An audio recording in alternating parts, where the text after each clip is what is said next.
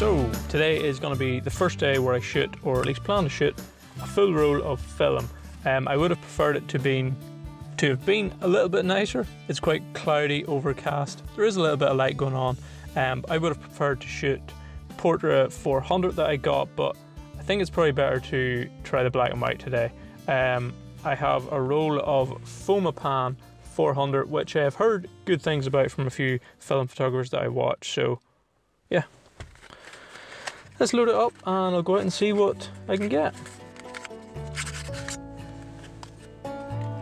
Hopefully I can get some shots that turn out, because this is only my second roll of film, but I'm looking forward to it.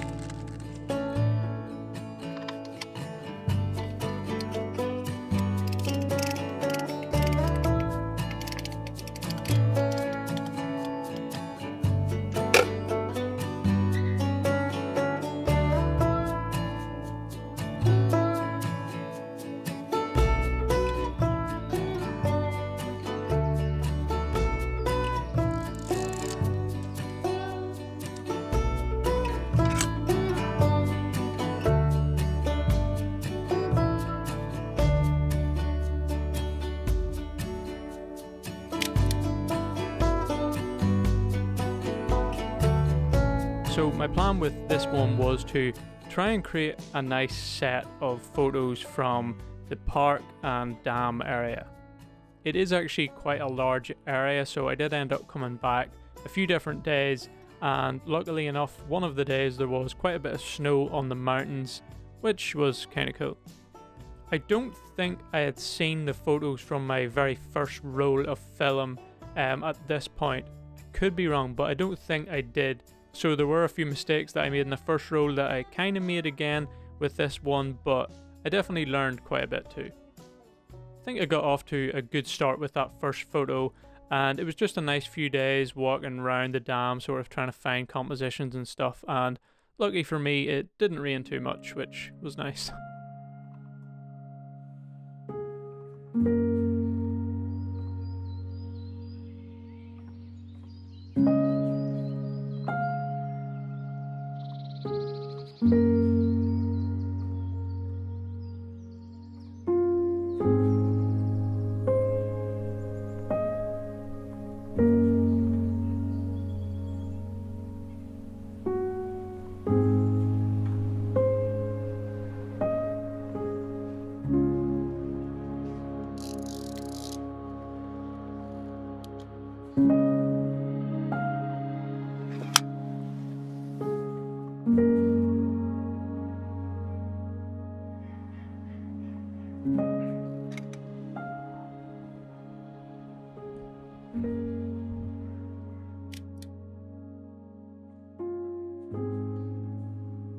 So with this shot I was going for quite a sort of simple, minimal composition. I wanted the picnic bench to be in the lower left corner, then we had the line of trees and the mountain behind it.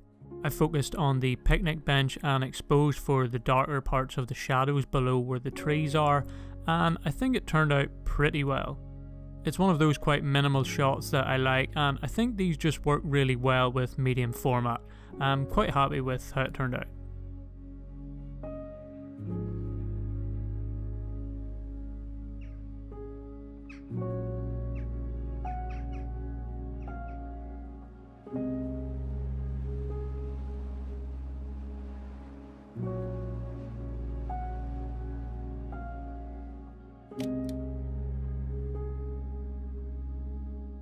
So the last photo turned out quite nice, this one not so much. It looked like quite a nice composition through the ground glass, and the light was shining on the bench and the little rock beside it, almost like a spotlight through the trees. I was kind of concentrating more on the path leading up to the bench and the way the light was hitting the bench, that I didn't really take into consideration how dark both the left and right side of the frames were, and the fact that the sky in the top right corner was so bright meant the dynamic range was probably stretched a bit too far. I was actually able to recover most of the highlights, but the darker parts on the left and right of the frame where the trees and stuff are is just a little bit muddy looking, and there's not really a lot of detail there. But I'm glad I took it anyway. I definitely learned from this one, and I just need to pay a bit more attention to the entire frame. I mean, I do still kind of like it, even if the exposure is a little bit messy.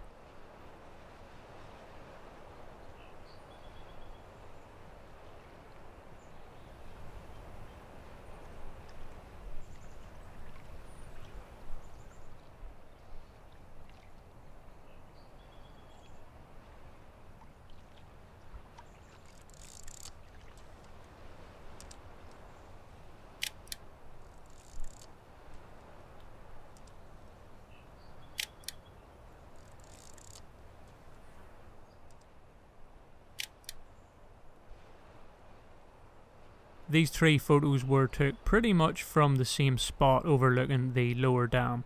The first one I quite like. The light was just hitting the edge of the little round building which was above the overflow, and we have the mountains in the background. I do think the sky in the top left corner is a little bit distracting just because of how bright it was compared to the rest of the scene. It probably wasn't the ideal time for this shot. If the sun hadn't have moved around just as far, it probably would have worked out a little bit better. The other two shots are nothing special really. The view directly down the dam is pretty epic in person, but it's so far away that the photo doesn't really do the scene justice, but I thought it looked too nice to not try and get a shot in some way or other. I do like though how the mountains on each side add some contrast and draw your attention to the water and the mountain in the distance. The shot of the mountain which was on my left over the dam wall is very simple. I wish there had been a bit of snow on the peak, which would have added some interest and also some contrast too. It's nothing special, but I think it kind of works as part of a set from this area.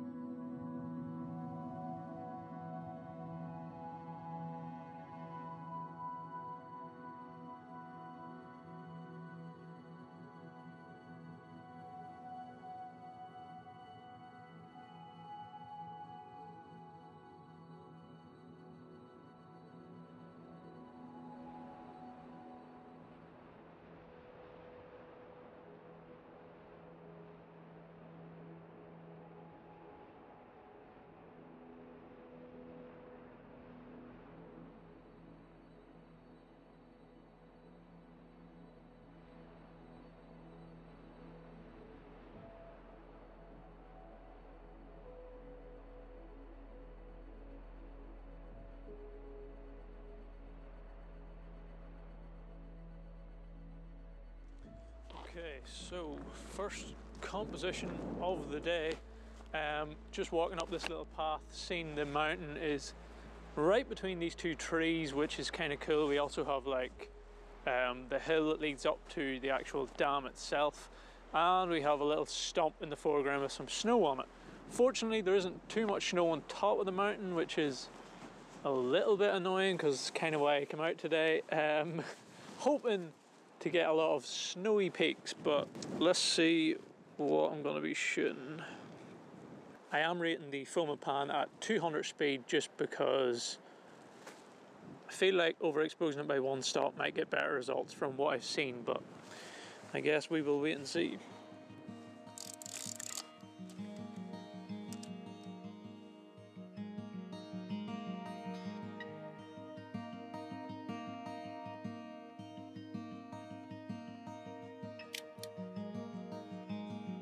Okay, so this was one of the shots where I was really looking forward to seeing the end result. I liked how the trees on each side were framing the scene. We had the tree stump in the lower part of the frame with a little bit of snow on it, which was cool, and we had one of the buildings which I assume is used to control the dam in some way or other. And finally we had the mountain in the centre, which is kind of the main subject of this photo. Again, a little bit of snow on the top of the mountain would have been nice, but what can you do? Unfortunately, this one didn't turn out as I wanted. It's another part of the learning process because nothing in the image is actually in focus. I believe I had the focus knob turned the whole way to infinity as far as it goes, and through the ground glass the mountain looked in focus to me. But I remember with the first roll of film, the shots I took where I focused to infinity, I had the same results. I don't think any of them were fully in focus. I'm not actually sure what the problem is. I'm not sure whether when I focus to infinity what I'm seeing through the ground glass is a little bit off with the actual taken lens, or whether it's a combination of that and I'm not shooting a high enough aperture to have the whole scene in focus. I think in future though I'll shoot scenes like this no lower than f8, so if I miss focus by a little bit, pretty much everything should still be in focus anyway.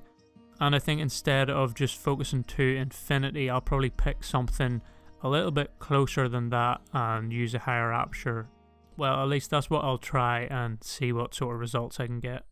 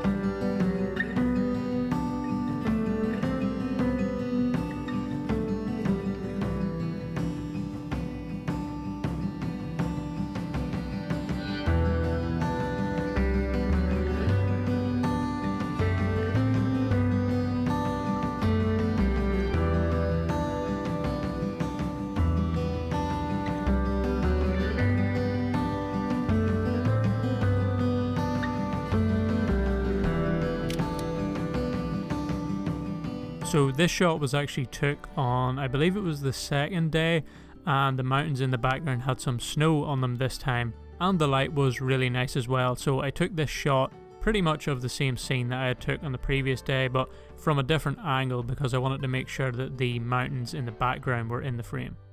The framing I think could have definitely been a bit better with this one, but I did expose it correctly and it is in focus. And I definitely think the mountains in the distance add something else to the shot. So yeah, not bad.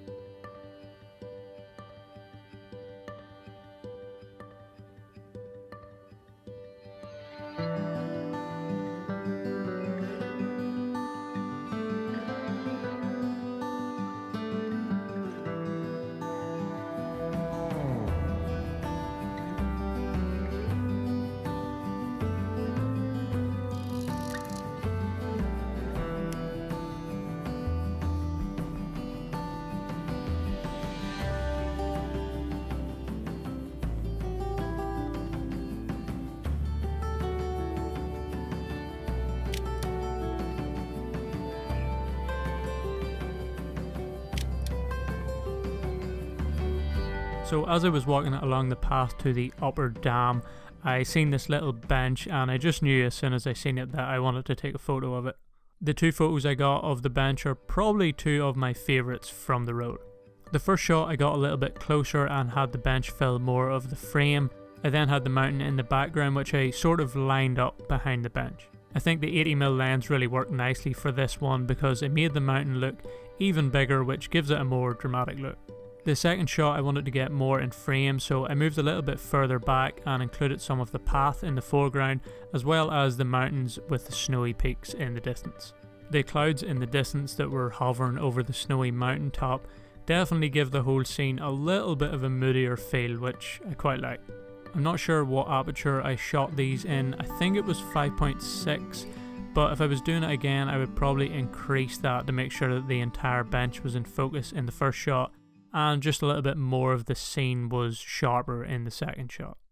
But I do really like how both of them turned out.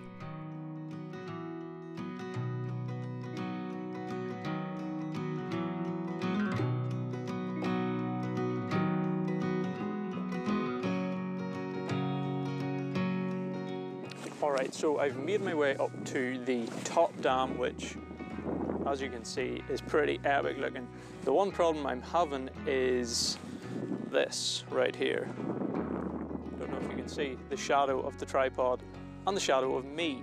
So when I'm trying to take that photo, yes, the dam is nicely lit, but my shadow is also on the road here. So I think what the plan is to either wait until the sun goes down a little bit, that it isn't creating a shadow with me and just hitting the dam, or I walk up, take a photo of the dam, and then come back and take this photo, because the leading line is just, it's too hard not to want to take this photo. So yeah, a little bit of a waiting game.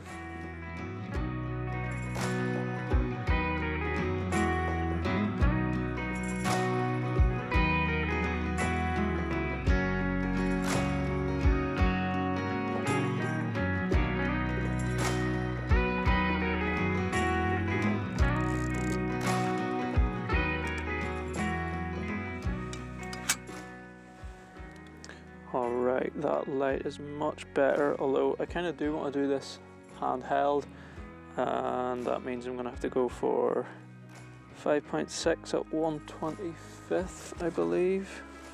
That probably is going to be quite shallow, but for trial's sake, just to see what Fomapan's like, either exposed as it should be or maybe slightly underexposed in the foreground, I'll try 5.6 at 1/25th. 5.6, 1/25th. Boom.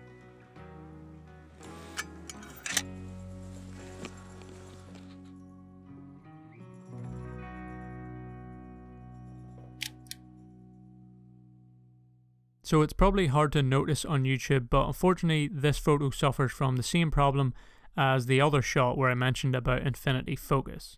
Nothing in the shot looks in focus. I probably should have used a tripod for this one and a higher aperture, but I did focus to infinity again, I believe. But yeah, just a learning process, and I'll change things next time, and hopefully that works out.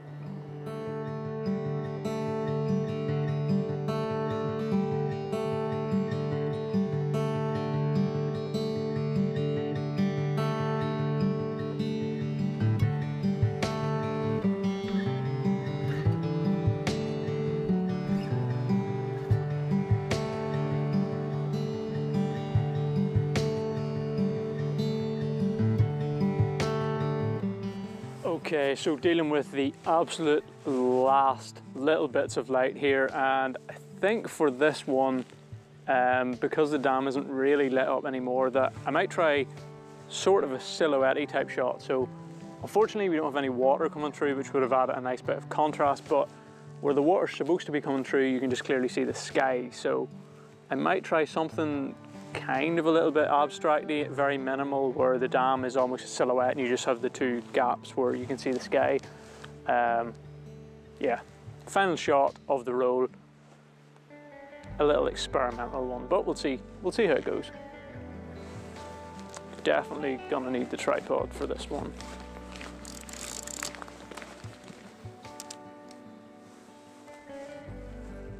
Okay, so I believe 5.6 at 1 second should work. I am going to use the little timer for this one, so 5.6, 1 second.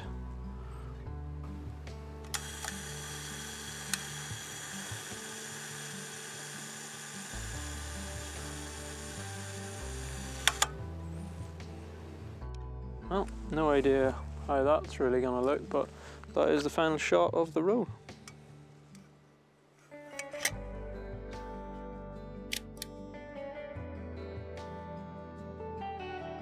I had no idea at the time whether this shot would work as I had in my head, and after seeing it a few times I actually really like it. It is what I was going for. There's actually more detail in the shadows than I had thought, but it still has that silhouette look to it. I just wish there had been some water flowing down the front of the dam, because it would have been bright white in the shot. It would have added some nice contrast and definitely a lot more interest. But I guess that is a good excuse to go back and take this shot again. Either way though, I do still really like how it turned out. And that is where this one finished. I ended up having quite a long walk back in the dark with all the camera gear, which was fun. But yeah, quite a nice few days of shooting with the film camera. I'm generally quite happy with all the results, or at least most of them.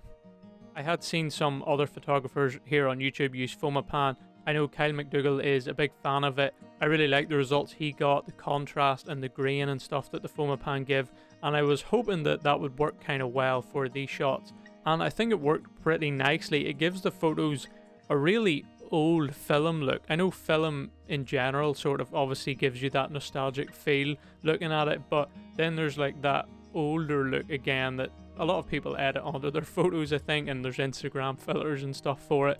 But I think with the Fomapan and these shots that I took, it really has that very old film look. I don't really know how to explain it any more than that, but I really like how it turned out, and yeah, kind of cool. The dam and all the buildings in the area were built quite a long time ago, so I think it almost feels like that was photos that could have been took at the time, and I just think there's something kind of cool about that. It's hard to pick a favourite photo from the roll. There is a few that I like. As I mentioned in the video, I like the two of the bench along the path.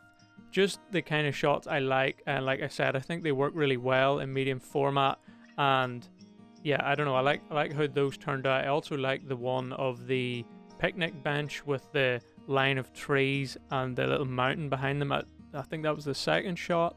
If I could change one thing about that shot, it would be the height of the mountain. If the mountain had been peeking up a little bit more above those trees, I think the frame would have just worked very nicely. But I do like how that one turned out, and I do really like the last shot, the silhouette type shot of the dam. It's definitely growing on me, and every time I look at it, I'm like, I think I like that even more than I did last time.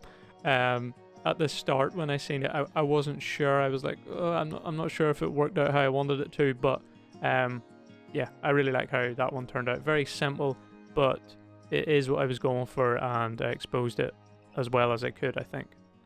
I did learn quite a bit during the process of making this video, and obviously when I got to look at the scans, so the thing with the infinity focus and also what aperture to shoot. I think I'll be shooting a higher aperture for definitely all landscape type scenes from now on. I think with medium format it's so shallow that you can end up with a lot of it out of focus or missing focus completely like I did, but it's all a learning process. Like I said, it's only my second roll of film. I have already shot my third roll. Like I said in the previous video, we done a trip to Donegal, and that will be coming up in probably a few videos time. I have not got the scans back from that, but I had seen the first roll of film before I done that one, so hopefully I'll have made some more improvements with that roll. But anyway, that is pretty much it for this one. Hope you enjoyed watching.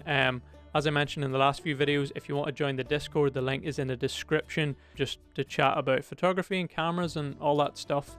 We also do want to do a live stream within the next week or so, I think, and we do need some photos from you guys. We would like to just check out your photos in a live stream, have a cup of tea, chill, chat with all you guys, and look at some photos. So if you want to join the Discord and share some of your photos in the photography section, that would be great. Look forward to seeing them and just chatting with whoever joins. If you enjoyed this one though, make sure to give it a big thumbs up. It really helps the video out, and maybe consider subscribing if you want to see more like this one. I think that's pretty much it. So yeah, as we always say, take it easy, don't be a stranger. Christina was going to be in this one, but she got a shower and she says her hair is all wet and stuff, but I do believe she has made dinner, so yeah, I'm gonna go and eat dinner. See ya.